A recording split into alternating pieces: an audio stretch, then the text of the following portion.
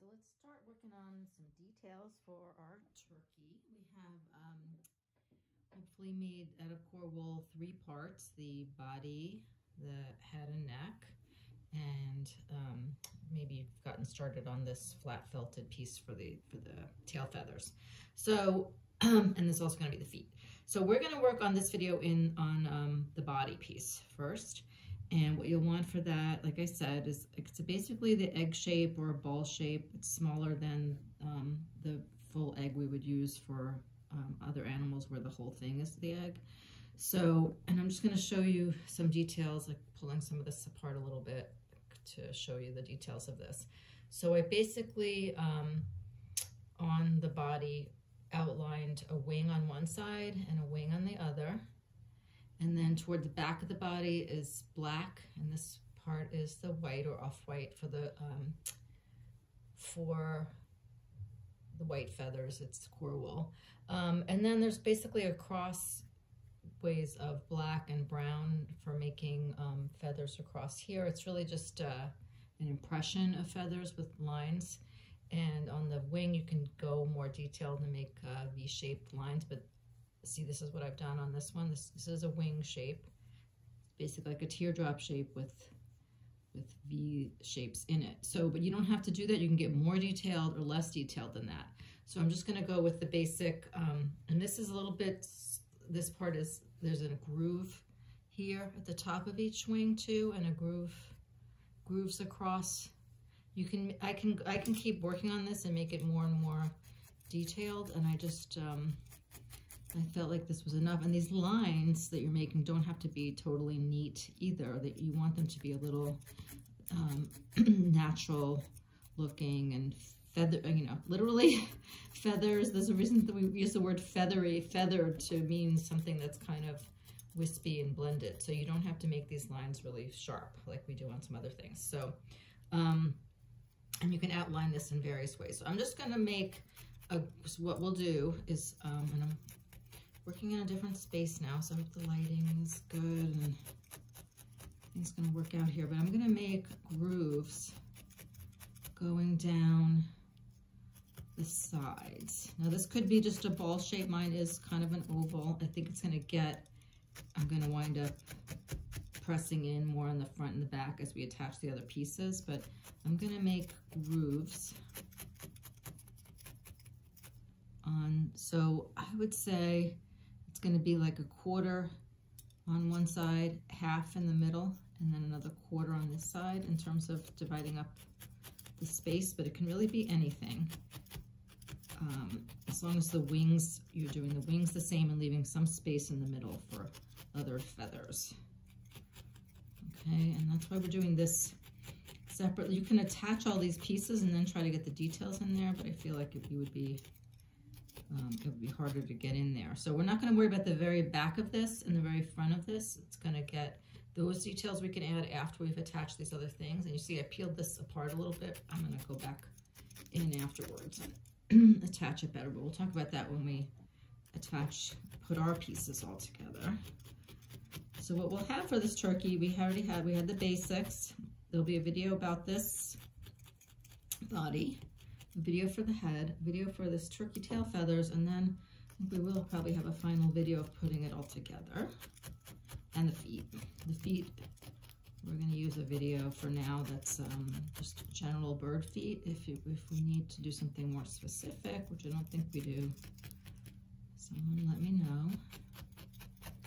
Okay, so you see I'm making this kind of wing shape on either side. And then what you can do is you can color block this. So now I have, you know, it's basically, this is similar if you've done birds with me before to the bird body, except that it's separate from the head. So and it's a little bit more sideways. So we're making 2 sculpted wings and then a separate section in the center. I'm gonna color block this a little bit more simply even than I did on here. What I'm gonna do is I'm gonna have the back half of this, I'm gonna then maybe make a groove lengthwise down the middle and cover the base of this. If you look at pictures of turkeys, they're all a little different. There's some that have more black and more dark colors than others, some that are really light. But I want wanted to kind of make this a mixture. So I'm going to make a black section. These feathers are darker. And you don't, like I said, you don't have to go all the way to the back because that part's not even going to show. I'm going to make a color block of black here. And what's nice about this project too, what I said about feathery, is if you're seeing like white spots coming through, you don't even need to worry about that because I think that makes it look more like feathers. Okay.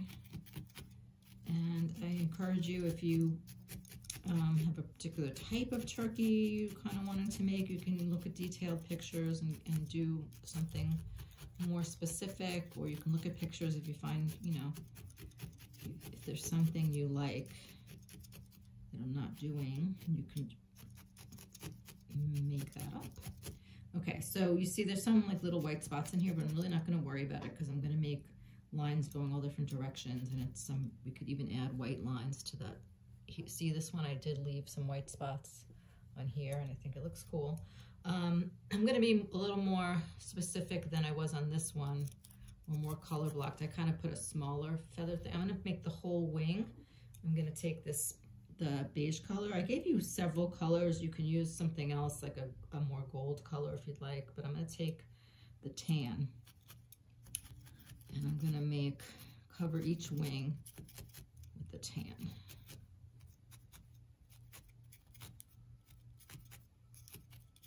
And maybe to make this a little shorter, what I'm actually gonna do is just do one wing for now.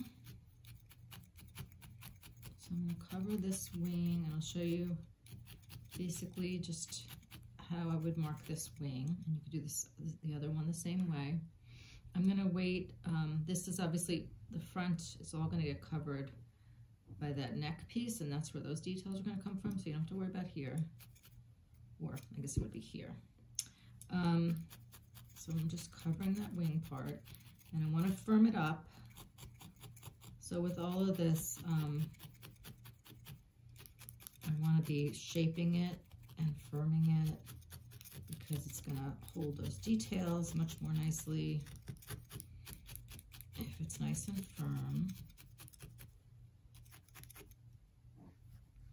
I'm just gonna, even though I said white spaces can show through, I'm just gonna cover this up kind of solidly right now. And you see on this one I left a bunch of white. What I'm gonna do now is make some markings, some white markings and some brown markings for this wing. Like I said, you can come up with your own way to do this. Because this is sort of, at this point, this is really abstract. We're trying to capture what the overall look of the turkey without necessarily, you know, felting each individual feather. So what I'm gonna do is take this brown. I have some foil handy too. So I'm in a different room. I do. Okay, excellent. First I'm gonna outline the whole wing. You don't have to do these outliney things. I think I kind of like doing that stuff, but I'm gonna outline this whole wing with the brown. You can do another color or not outline it at all. Let's make this a little thinner. That doesn't matter. It can be like I said, this is abstract, so it can be a thicker outline. So I'm going to outline this wing. Basically, it is like a teardrop shape. Right, round in the front and pointed at the back.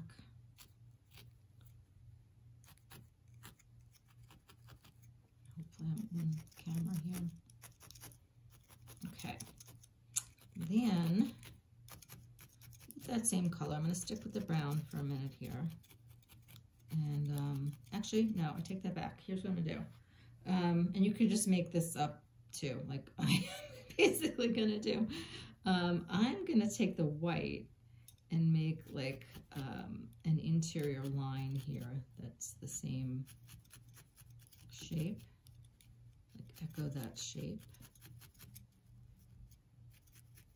And you can mark this with your needle first before you put the wool down. I'm just gonna go ahead and do it.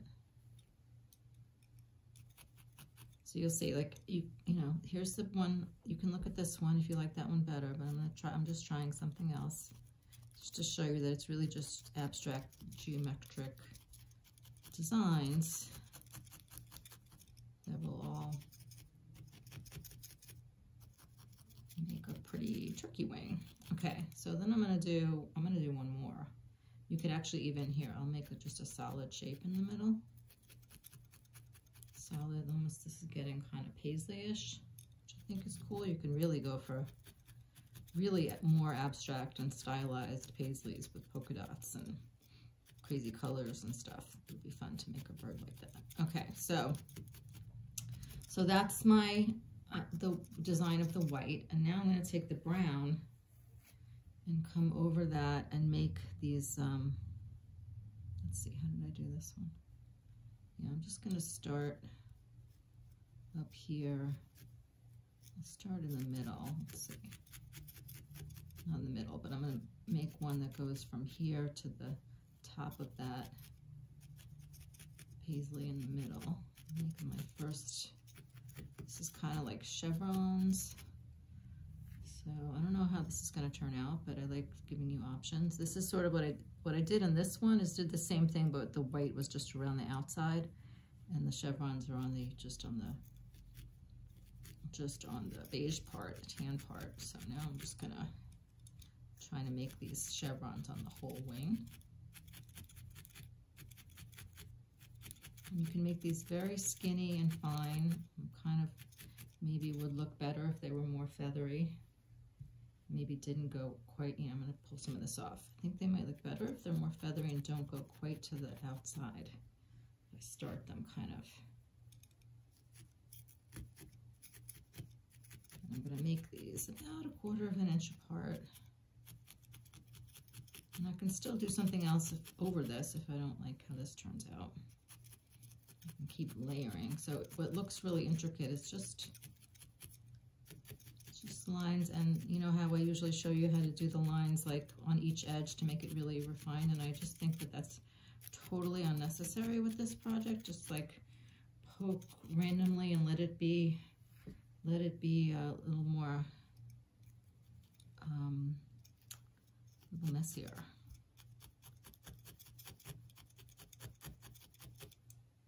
Like I said, this is just another idea, so you'll see whether you like this one. But it's the same technique if you did it this design. It's the same thing, except that I did one, it's like I left the whole wing white and made that one area tan, and then outlined that, and then went do the, see these big V's, 1, 2, it's just a few V's there.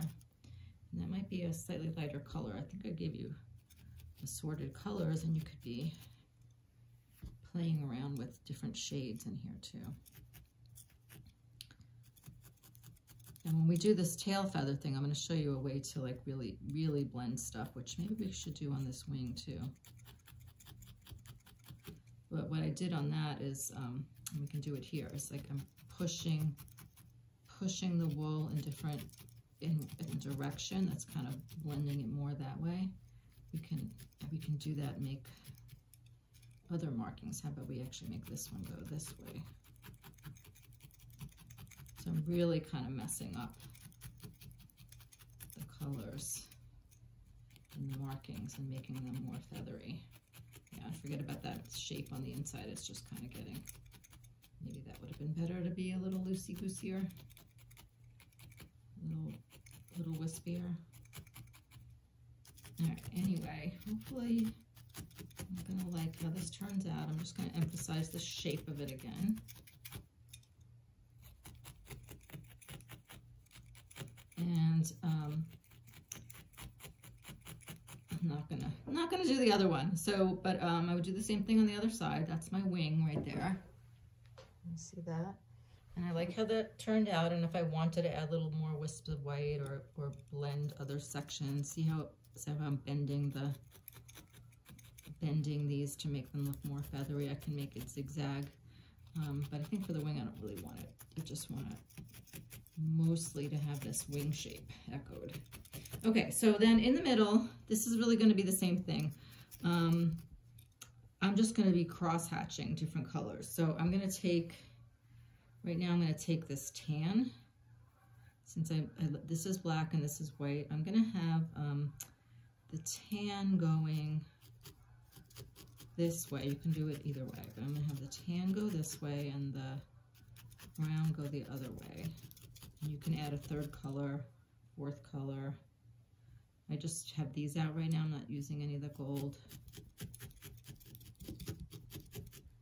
I'm going to save the gold for the, I'm going to do the feet and the beak in the gold, I think. So I'm really just making these, again, messy lines. I can have like 3 going this way. This one I might want to make a little thinner. Doesn't really matter.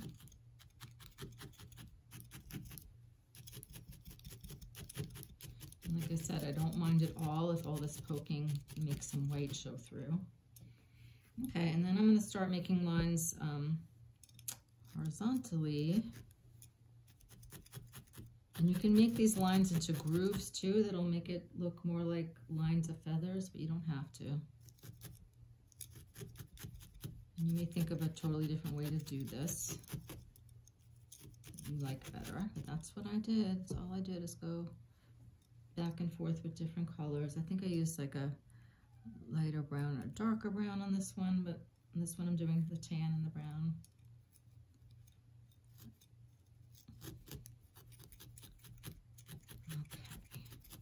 So again, I'm going to do about 1/4 to 3/8 inch apart.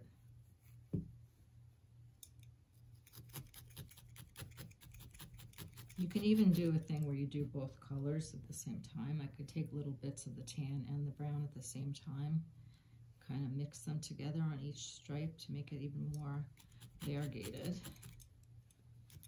Okay, but I like how this looks, and you can make more lines or fewer lines, whatever you like, but I'm going to just keep going, and then we'll be done with this body until any more details that we would add would be after the neck gets attached, the tail feathers. You can make these lines very, very thin. I do think they look better when they're really thin and wispy, and if they come out too thick, you can just poke them in more. You see, I'm really poking. It's okay to make a groove. So that's what that body looks like. It's a little smaller than the one I had done, and it's okay. It'll all wind up looking proportionate. I might have to make these tail feathers a little smaller. All right, so that's the body. I'm just going to make like I said, the front's not going to show too much, the back's not going to show too much, and the belly we can finish after. So it's just a matter of doing the 2 wings and the back. Okay, and that's it. It's a lot of detail, but it's not precise detail, so it's not nothing to stress over. It might take a while, and I like that I have some white spots in here. I might even go back over this and add little bits of black in here and little bits of white in here, but you can play around with it as much as you want or as little as you want with your details. All right, so we'll move on to the head.